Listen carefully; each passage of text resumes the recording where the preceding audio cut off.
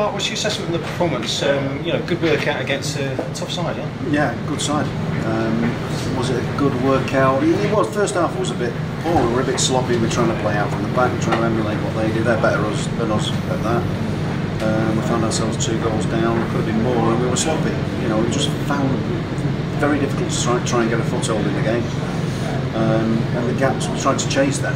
So it was like, do we go on press? Do we hold off? The gaps between the units became too big, and we conceded too much ground to them. Really interesting for us, because it gives us things to work on.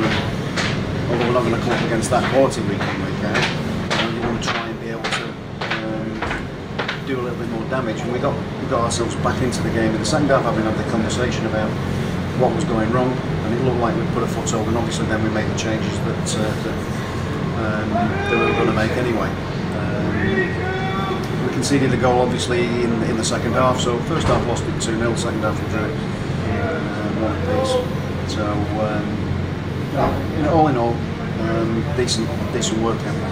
And you're only 3 games into the pre-season, but how do you feel the players are shaping up in terms of A, their fitness and B, their sharpness? Honestly, that's given us a little bit of an indication of where we are. I think fitness-wise we look not too bad. I think they've done a lot of really hard work, a lot of hard running, and obviously they're a new group, so they're just still getting to know each other's games, and I think you can see that at times. We've got a little bit of time to get to work with that.